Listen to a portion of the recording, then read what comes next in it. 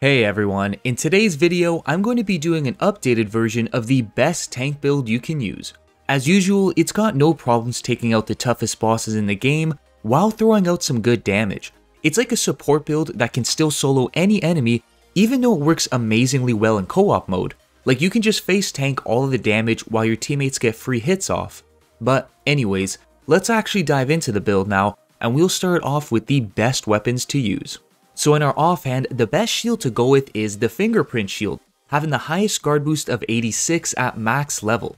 This just means it's going to consume less stamina when we are blocking hits with it. Now the defensive stats on it are also phenomenal, fully blocking physical hits and heavily reducing the damage of elemental attacks. Hence, we don't need to roll out of the way for a majority of the attacks thrown at us because it'll either be heavily reduced or just have no effect at all. In addition, to make this shield even better, I am using the Great Shield Talisman that increases our guard boost by 10%. Again, just making us lose even less stamina now when absorbing those hits. It's actually really clutch, especially for boss fights because they can usually throw out some really big shots that would normally drain our entire stamina bar. However, with this setup, that's never an issue that comes to us. Furthermore, the Ash of War doesn't matter a whole lot, yet I do prefer to use no skill just so I don't have to two-hand my spear in any given situation when I want to use that Ash of War instead. And the last thing about the shield is it pairs extremely well with Leitina, the Albinauric Spirit Ashes. Normally, I tend to use the Mimic tier in pretty much every build because of how strong it is, but in spite of that, Leitina can actually keep up with the Mimic tier's damage and even survive for longer periods of time because of this styled build. For those who don't know, Leitina is an archer spirit that fires a 3-round burst of magical arrows very rapidly and only costs 74 mana to summon. The downside to it is she barely moves at all and doesn't have a lot of health either. Thus, when a boss jumps on her, she usually dies pretty quickly. Except since this build is tank focused, we can get all of the attention constantly focused on us while our spirit summon shoots magical arrows non-stop, just adding to our damage. It really suits the whole support role, having a high damage spirit summon while you block everything. Moving on, I'll show you guys where you can find all of these items.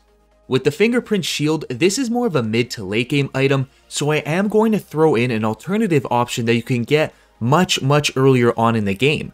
Even so, the place you can get this from is in the Cathedral of the Forsaken in Leyndell Royal Capital, only after defeating Margit, the Omen King. Beforehand, if you can't reach this area, you can grab the Visage Shield, which has 4 less guard boost, but it does weigh 5 pounds less and it's much easier to acquire this. All you have to do is reach the Caelem Ruins in Caelid, defeat the Mad Pumpkin Head duo, and it'll be waiting for you in the treasure room. Afterwards, you can go and grab the Great Shield Talisman that can be found in a chest on a wagon, east of the Erdtree Gazing Hill Site of Grace. Next, you can buy the Ash of War no skill from the Knight Bernal that is located in the War Master's Shack. Very easy item to get. And lastly, with the Leitina Spirit Summon, this is picked up from the Slumbering Wolf Shack only after retrieving the right half of the Secret Medallion. Now coming back to our weapons, we still need something for the offensive part of this build, and what I found to be the best option is the Cross Naginata. I know a lot of you are going to say Mogwen's Sacred Spear is a lot better because of its special attack, but in reality it isn't. And don't worry, I'm going to explain all of my reasonings for it shortly. Hence, with the Cross Naginata, we're going to be using the Occult variation because this makes the weapon's physical damage scale with Arcane while increasing the passive bleed buildup and the Ash of War's bleed buildup. It just benefits this weapon in so many ways. On top of the weapon having good damage and bleed buildup, it works astonishingly well with shields, allowing us to poke at enemies while being fully protected from the front. So it only makes sense to use the Spear Talisman that increases the damage of thrusting weapons when counterattacking. The exact meaning of this talisman isn't increased damage when you counterattack using the heavy input, but rather when you poke at an enemy while they're attacking you at the same time. Basically, when you trade hits with an enemy while you're blocking, you're going to do more damage. Now, something we can add to increase this damage even more is the Ash of War we can use on the spear, that being Seppuku. Your character loses a bit of health to place extra bleed buildup on the spear, which is also increased even more because we're using the Occult Affinity on it. An extra 30 flat damage, and a 30% damage buff because of another 2 items we use. The white mask that gives us a 10% damage increase whenever a blood loss happens near us, and the Lord of Blood's exaltation for a 20% damage increase, both of these lasting for 20 seconds. Now because we have so much bleed buildup, we can constantly proc that and keep these buffs going during boss fights with no problems whatsoever. That's pretty much how we're going to use the spear. Stay behind your shield and constantly drain your opponent's health bar with a mix of physical damage and bleed buildups, and they're not going to be able to get to you either. Finally, for the weapons regarding Mohgwyn's Sacred Spear and why it's not the better option, even though you can still use it instead if you choose to, because with the way I have the stats set up, it'll still do some really good damage while being able to fast roll and not having to change anything at all in this build, but to just equip it. So with Mohgwyn's Spear, it has a higher attack power by 169, except some of that is fire damage which gets negated separately from physical damage, meaning it's going to do less. Secondly, the Ash of War on it is amazing. We can all agree that it destroys bosses and regular enemies fairly quickly. However, it leaves you completely exposed, and in a tank build, that's the last thing you would need. You want to be in the front blocking and absorbing all of the damage possible at all times, but this leaves you completely open to attacks. Whereas Seppuku on the Cross Naginata just buffs the weapon so you can stay behind your shield fully protected while throwing out tons of damage. And finally, the Cross Naginata has a higher bleed buildup, including the Ash of War Seppuku on it, and it appears to swing much faster than Mohgwyn's Spear, just allowing us to get out more damage and bleed buildups even faster. Again, by all means, you can still equip Mohgwyn's Spear with no problems at all, not having to change absolutely nothing in this setup, but the Cross Naginata is still going to be the better option. Anyways, now for where you can find all of these items.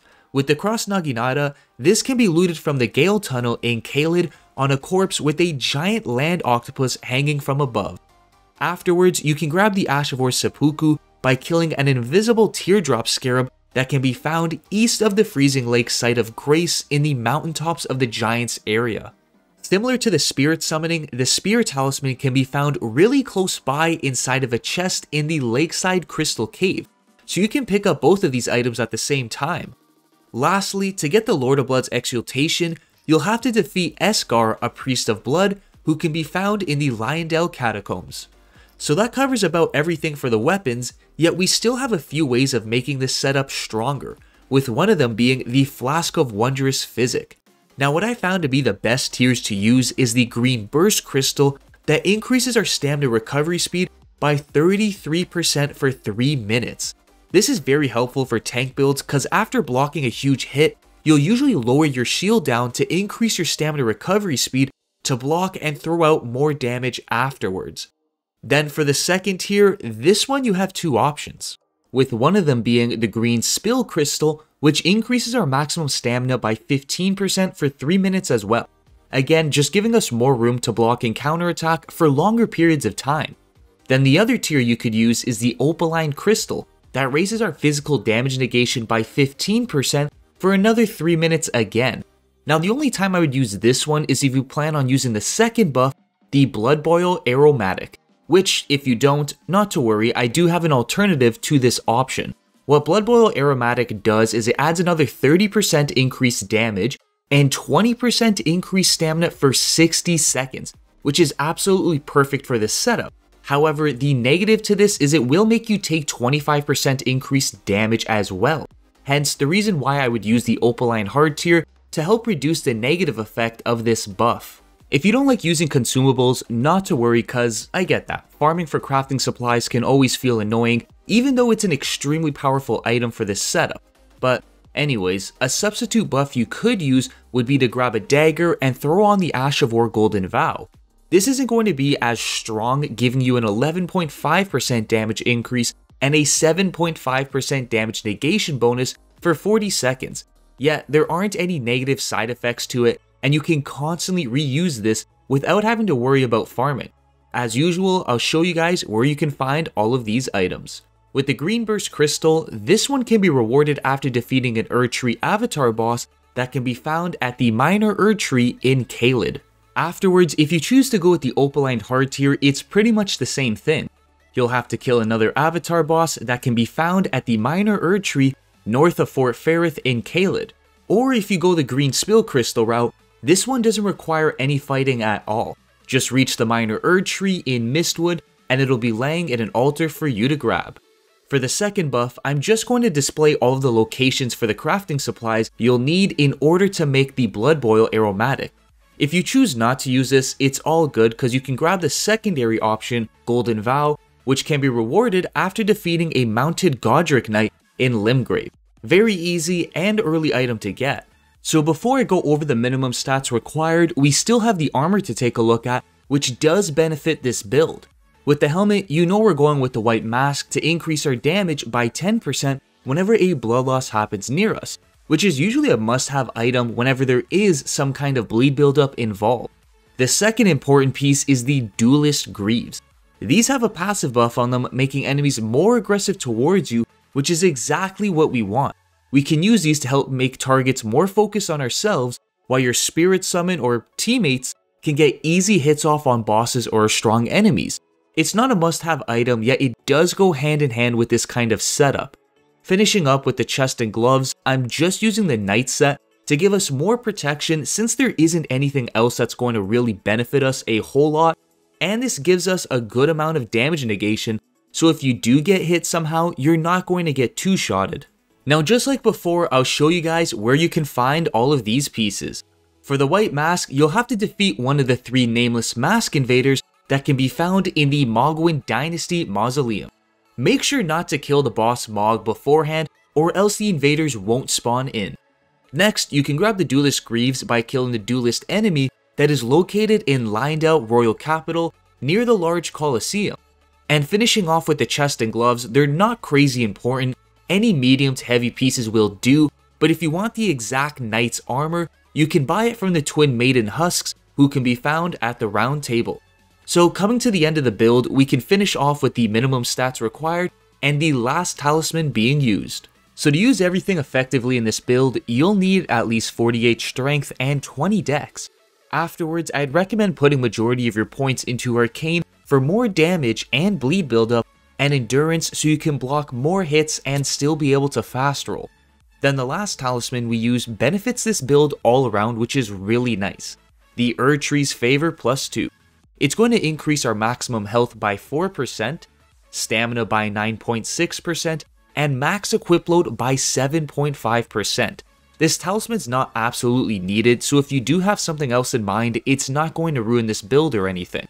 For where you can find this, you can grab it in Leyndell, Ashen Capital, which is going to be near the end of the game, hence another reason why I'm saying you could use something else instead. So that covers about everything for this build.